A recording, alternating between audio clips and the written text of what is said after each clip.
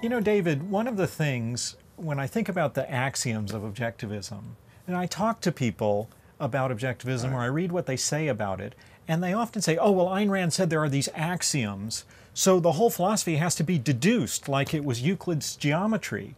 And I think that's just strange in a way and makes me wonder partly why Rand chose the word axiom. Well, I think she chose the word axiom because it has a history in philosophy of meaning basic principles.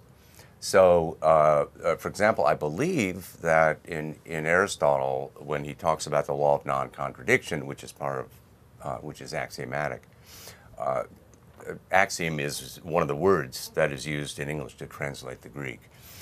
And that tradition is somewhat different from what it is in mathematics. Although, as you know, in modern philosophy, the rationalists like Descartes and Spinoza took the model of Euclidean geometry to try to create philosophical systems. But yes, that's a common misunderstanding of Rand. I mean, Milton Friedman once said that, and you can't get more intelligent and well-read than him. But absolutely, the axioms like existence, identity, causality are not basic principles from which you can deduce things. In fact, you really can't deduce much of anything from them.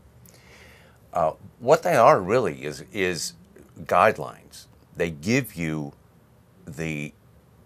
what is the fundamental fact about reality in relationship to your mind, and the fundamental guidelines for thinking. Yeah, That's you know, all. I'd bring up too, for people that are the least bit confused about that, we have a lovely thing called the logical structure of objectivism on our website. You just look for that on our website, and there we have a diagram of what we think the essential arguments of objectivism are and their relations to each other. And yes, Exactly, indeed, yeah. it begins with the axioms, but we're not deducing the system from the axioms. Information is coming in at all stages, new information adding in to the whole system. And the axioms are really just this methodological starting point, or a reminder that we need to take account of the fact that reality's there and that we've got to deal with it. Right. No, that's true. And I mean, all of knowledge comes from ultimately from the observation of the world by our senses, our five senses, and that includes even the axioms.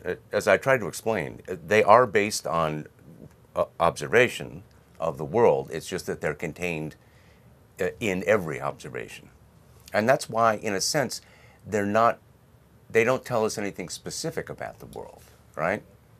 Right, because they're not a claim about this thing or that thing, and they don't say this thing is this way.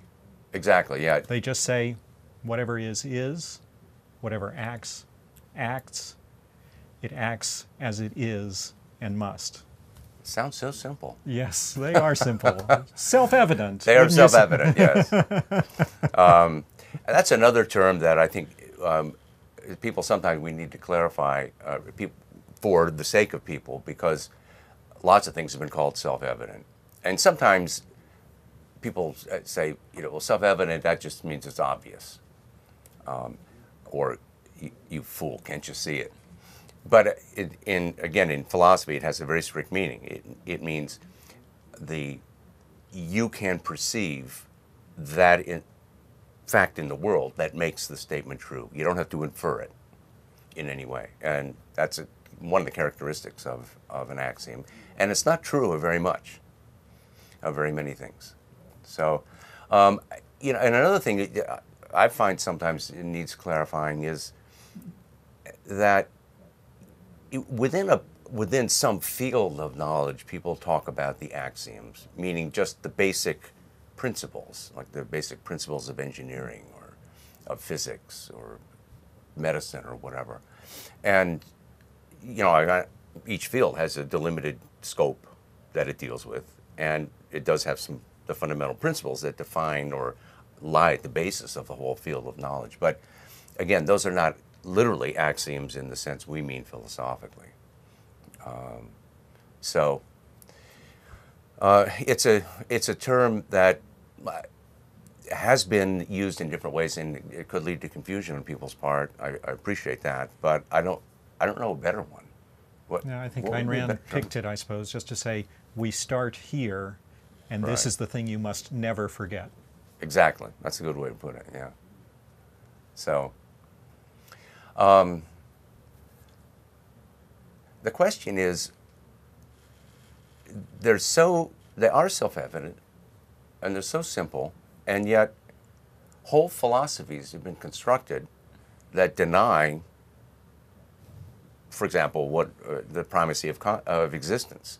The idea that consciousness, which is one of the axioms, and one of the axiomatic features of it, is that consciousness is fundamentally awareness of the world. It's relational. It's outward directed. Even in introspection, when we look inward, the I that's doing the looking is aware of something in our minds, a thought or emotion that it's now observing internally. So, but people have constructed these ideas that consciousness creates the world, and It's a little bit like, I think, in those cases, philosophers noticed that all their ideas are their ideas. Everything they see, right, and they focus on what's called the phenomenology, the experience of seeing, the experience of thinking, and then they think, well, there's nothing but that phenomenology. There's nothing but the experience of being conscious. I think seems to be where these folks are coming from. Of course, as Ayn Rand said, a consciousness of nothing would be a contradiction in terms. Right. But the inner experience, the world as experienced by us, I think maybe gives rise to some skeptical doubts, at least has for some philosophers, because we sometimes find out that the way the world seems to us turns out not to be the way the world is. And from that, you take these little steps down a slippery slope toward, what if it's all wrong? What if we're making up the whole thing? Yeah, but that's a sort of, I think there's a fundamental error there. I bet you'll agree when I say this, because when people, the very idea of error, when they say there's an error, they're assuming that there's a contrast object to error, which is being correct. Right. If they're assuming they don't have knowledge in one area, they're contrasting it with the experience of having knowledge somewhere else. And so you can be skeptical about an area of your knowledge, skeptical about a set of ideas you have, but to be completely skeptical, well, then what does that even mean? Because you've eliminated the contrast object that made being skeptical meaningful. Exactly. And on top of that, how do they know we ever make an error in the first place? And if they knew that, right? Yes, that's the contradiction of skepticism. Right. So, but there are other, I think, other reasons why people have embraced the primacy of consciousness, or the belief in a non-objective world. Sometimes it's to protect some beliefs that they can't give up. Probably the most common one is a belief in God or supernatural, which every culture has been drawn to in one form or another, I think, historically. And if you have that, then there's a bias to make your view of the world we do live in consistent with those beliefs. Sure, exactly. So if you're committed to the immortality of the soul, and then the soul has to be consciousness apart from any physical body, any physical connection, and then there must be a higher reality or connection where there's nothing but disembodied consciousness. Now, disembodied consciousness is primary. The whole world is shaped for disembodied consciousness's purposes, and really, when you get right down to it, there's nothing but disembodied consciousness, and you wanted that all along because what you wanted was the immortality of the soul. Right. And I'm just taking another step down that path. one of the standard conceptions of within Christianity of God's creation of the world is that he created it by thinking it. Yeah. In fact, in the Chronicles of Narnia, doesn't the God character at some point sing the world or something like that? I can't remember.